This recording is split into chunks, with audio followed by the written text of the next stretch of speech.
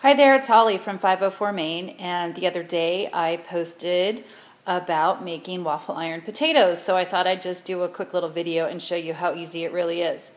So these are my Dutch baby yellow potatoes, and I've already microwaved them for 3 minutes, and you can see that they're just, excuse my nails please, they're pinchable. They're hot still. Anyway, and so I have my waffle iron on, which, as I mentioned in my blog post, is a flip iron. And I don't flip it when I do my potatoes because I did actually tweak my waffle iron just a little bit. But anyway, so all you do is open it up, grab your potatoes, put them in. You want to put them in only 2 at a time. I've tried to do 4. It just makes the waffle iron too full.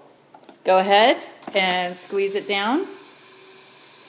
And I say it takes somewhere between 3 to 5 minutes. It's pretty easy. You just sit there. Like I said, I'm not going to flip it over.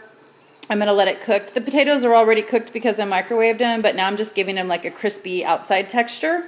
And you might find you like them at 3 minutes. You might find you like them at 2 minutes. I mean, I really prefer them at 5. They're super crispy.